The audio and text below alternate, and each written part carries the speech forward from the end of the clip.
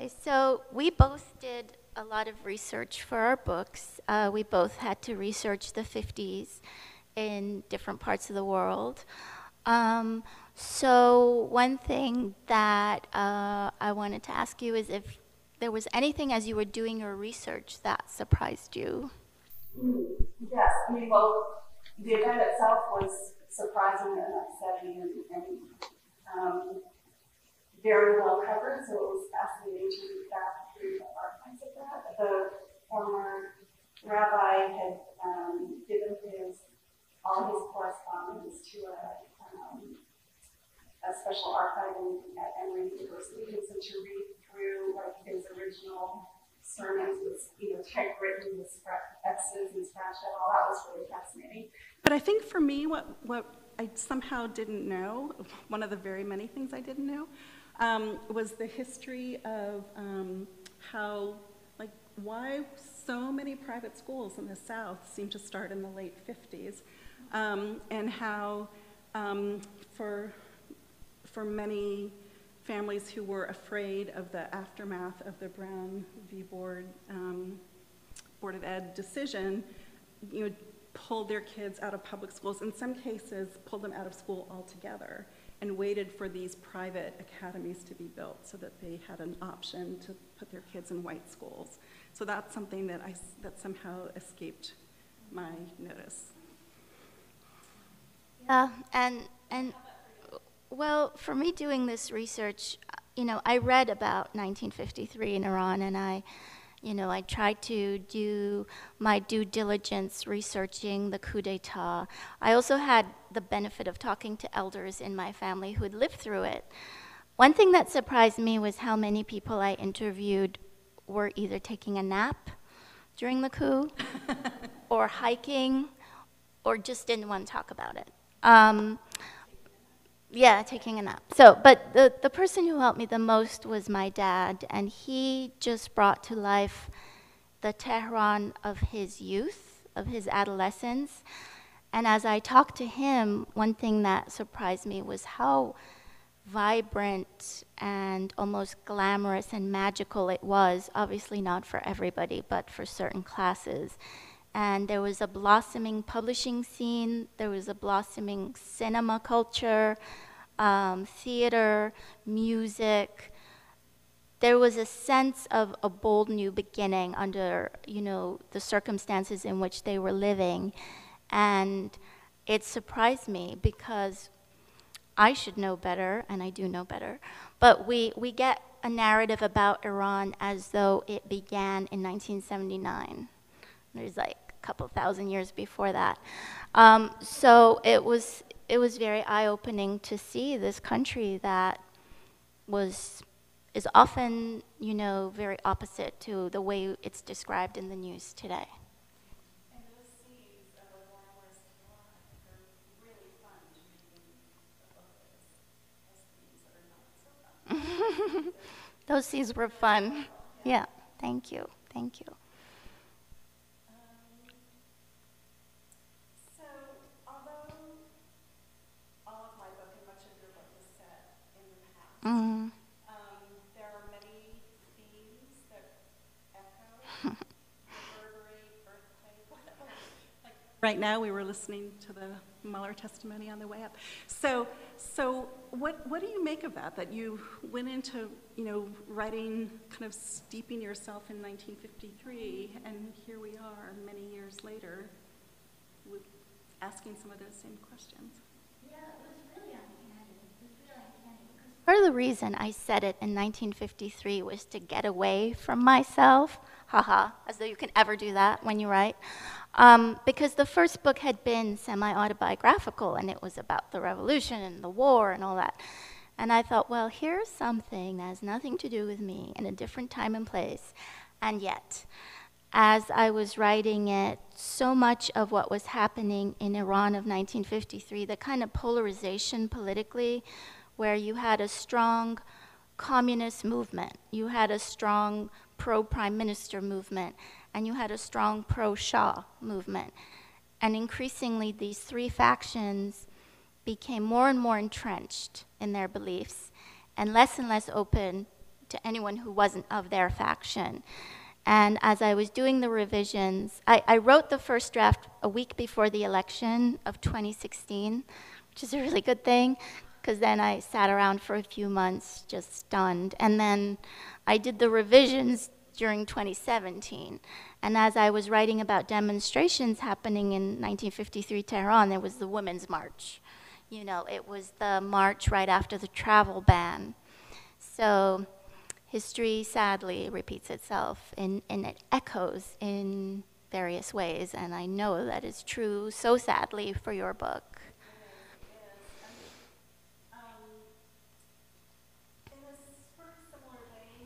Thought it would be interesting to write about a time, you know, that was before my time, and it felt like a safe kind of distance to look at some issues of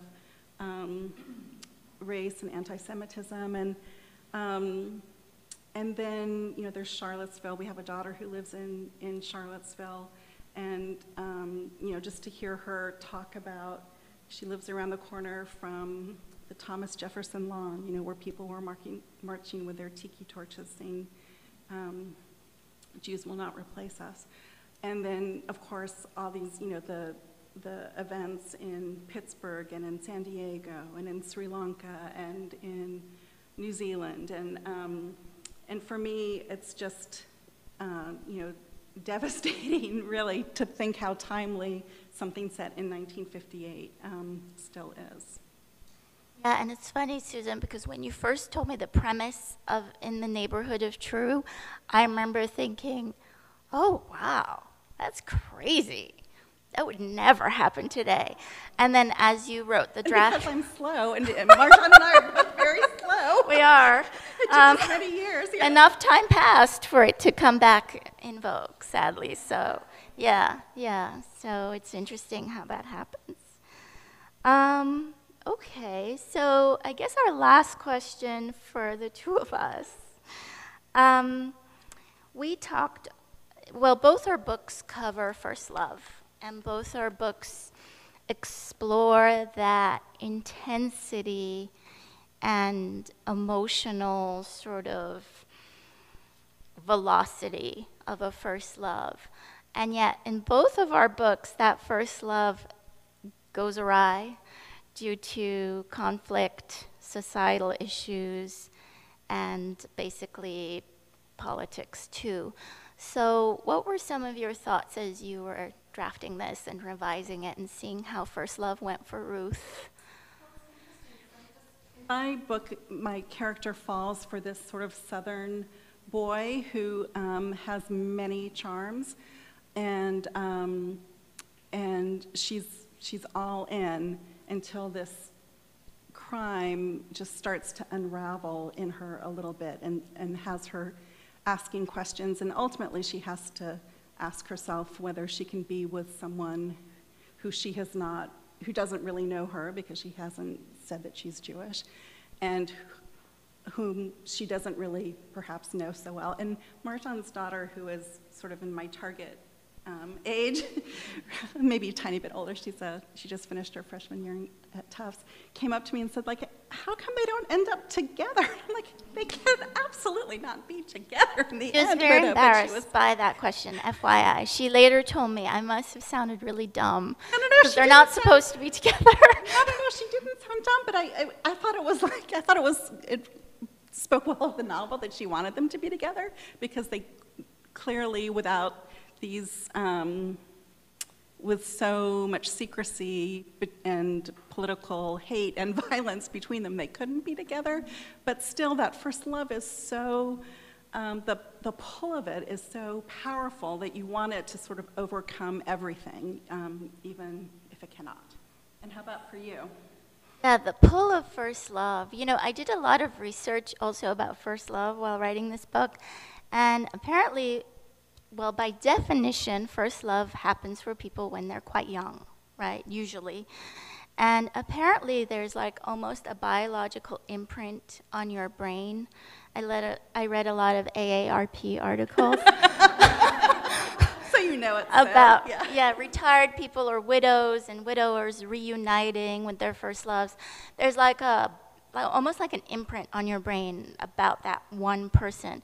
So in this book, when they fall in love, and they fall in love pretty crazily in a whirlwind courtship, they are separated not just by political events. So it's not just the coup. I don't want to get into spoilers, but there's also issues of class and machinations, family duties, trust, and what we could call fate. And I wanted to show that that's kind of how life works. You know, it's really nice in Hollywood movies when everything works out, but most lives are a little bit more complicated than that. And one thing that's been really crazy is now that the book is out, I've been getting emails from people. Some of them are quite personal, and they talk to me about their reactions to this book. And some of them, you know, I just sit at my laptop trying not to sob, because they'll say, well, because of this, I'm now going to contact JP. Or I've been now writing some letters, you know, that kind of thing. So yeah, I think First Love Lost is an interesting theme, but what I wanted to do with this book, which you can't necessarily do in real life, is to have a healing, which doesn't necessarily mean people get back together, but there can be a healing and an understanding, and I think that's why we write fiction, right? For the reader. Well, you can at least get to certain things, yeah. So, yeah. So we can open it up if any of you have any questions for us about anything. Our novels or writing or... Here, I don't know. Yeah, Marjan, I saw that on your author bio. It said that in addition to an MFA, you earned an MBA. And as somebody who has an MBA and has studied writing, I'm curious to hear a little bit about your MBA stories, if there are any. Did you work in business? Do you plan to write about business? Why did you study management? I studied management because it was considered not realistic or acceptable to be an artist. In your family, you should add. Yeah, in my family and my community. When you're the child of immigrants, there is a lot of pressure. And even when you're not the child of like fresh immigrants, there is a lot of pressure to make a living, have stability, financial stability. I always wanted to be a writer, but I felt that it wasn't something I could pursue full time. My parents always said, how about it can be your hobby? You know, kind of like knitting. So I was pre-med for a little tiny bit. I applied to law school. I ended up with the MBA. I went to a very sort of competitive, macho business school. I went to Columbia Business School. I ended up having babies and not using it in business, which I don't know, maybe that was a subconscious out. But I ended up teaching business writing, which is how I actually met Susan. Briefly, we both did So that. I did teach business writing, which was one way of marrying the two conflicting backgrounds. Sometimes people... There is spreadsheets in my first novel. There is, so there's that. Sometimes people ask if I, you know, use my MBA skills to like market my books now. Not really. The only thing that I could say the MBA gave me that I carry to this day, like I've forgotten a lot of the finance and accounting and all that, but what it showed me was to have a thick skin.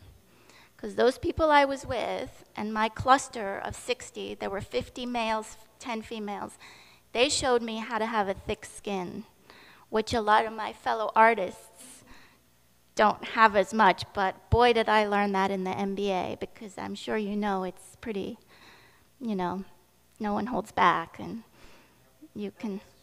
Once you work with the MBA, you find even more of that. Probably, yeah. That's probably why I retreated at that point. Yeah, yeah.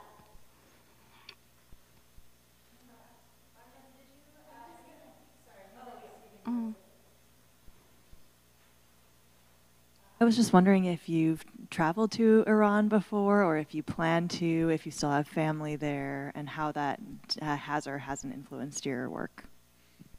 So I left when I was about 10, almost 11, and I didn't go back for 15 years. I went back when I was 25, and then I went back 3 times over the years.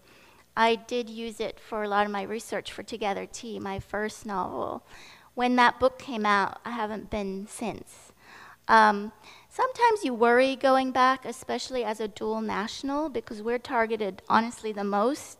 When you hear about Americans being held in Iranian prisons, they're often of Iranian descent.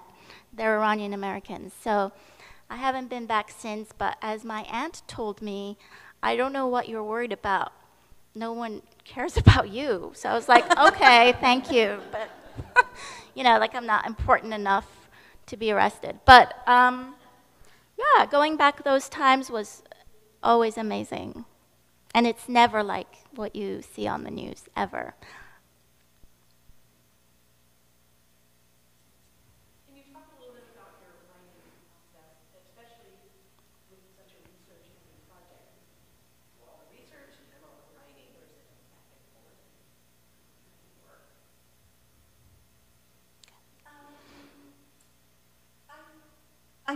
I did a lot of writing and then sort of saw holes and then did research to fill holes. And as I filled holes, you know, new threads would emerge, so I do some more writing. So I did it in probably a very inefficient way. But it's, for me, it starts with the writing and the research comes second. Yeah, you know, you hear so many writers, especially historical fiction writers, say they love the research, they can't stop researching, it's hard to get to the writing, but I don't think we're like that. No, for us, I think in The fact, the opposite. inverse, yeah. Yeah, I really wanted to get the research over with because I'm not that much into the research, but of course I had to do my duty. So I did, but I was excited to get to the story. I was too. I think too, for both of us, we've used real events as a jumping off point for a fictional story. So we didn't have the responsibility of capturing a real person and So there are no real people, like other than, you know, like of course, the leaders of a country or, you know, political actual figures. The characters are all fictional. But I think I did research first, like just so I knew what the heck was going on. But then I quickly dived into the story. Then I adjusted it as I learned more. And I don't know if this was true for you, Susan, but it surprised me how fact-checked I was. I mean, Simon & Schuster got down to the nitty-gritty. I was so proud I had the names of like certain streets, and then the fact-checker would come back and say, well, it wasn't Avenue. You wrote Avenue. It was Street. It was Hafez Street. I was like, oh, wow. Like the fact that I even knew the name. But they really checked it. not to that same degree, but yes. For me, it came up sometimes with my character does a lot of wordplay, and some of those were, you know, not in use until 1962 or something, so I needed to find some different.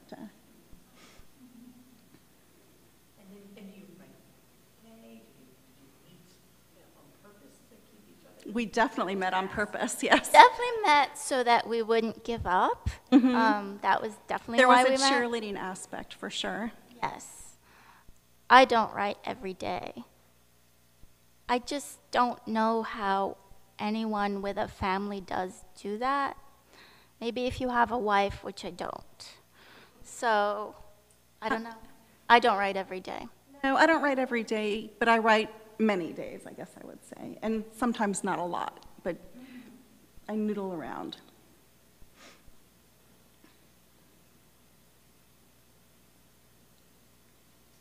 Questions?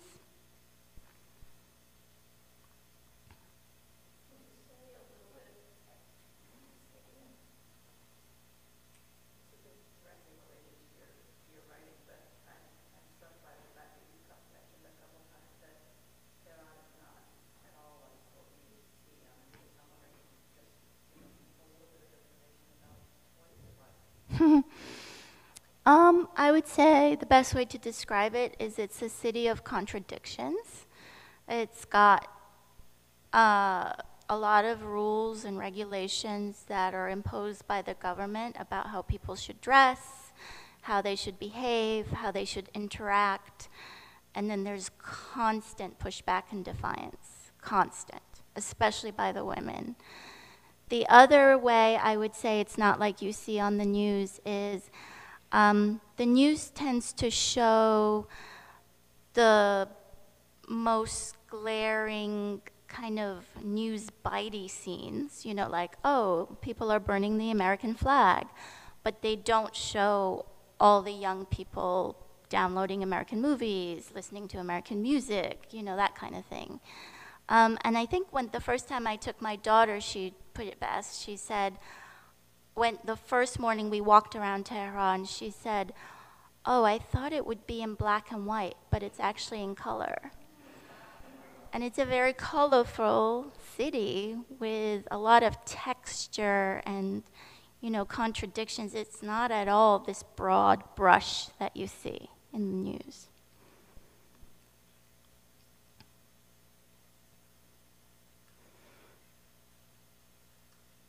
One other question, I promise this will be the last one from me.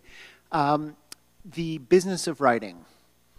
I'm curious, you know, since Marjan, you had said that traditionally writing was viewed, in your family at least, as not a real profession. Go do something realistic. I'm wondering what advice you would give to aspiring writers today who, you know, have so many opportunities to write, whether it's blogs or you name it. There are so many outlets and genres to write in.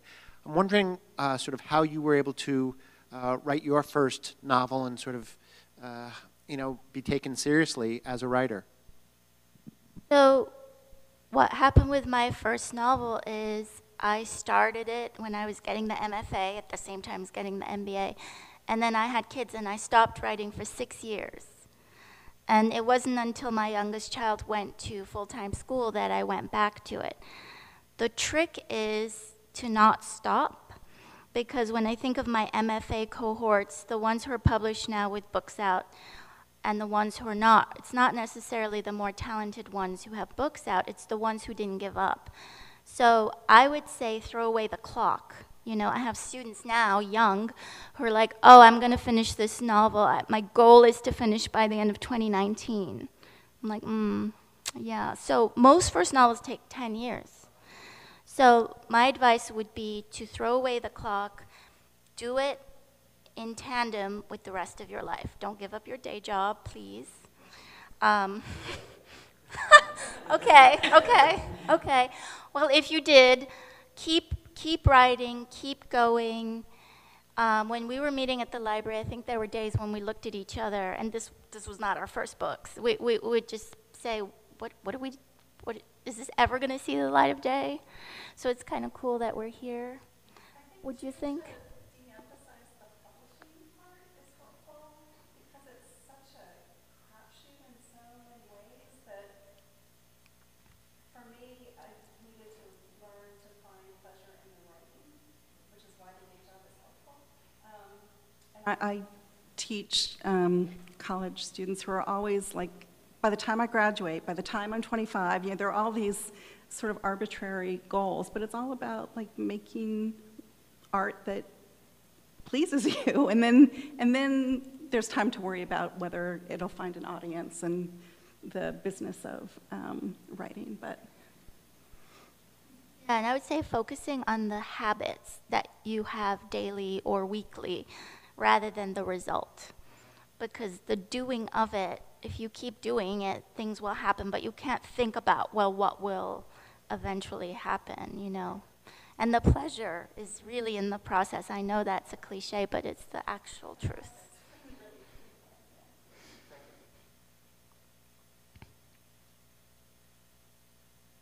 Thanks all for coming. Don't forget to, there's books for sale over there that these guys will sign, and have a great day. thank you. Thank you.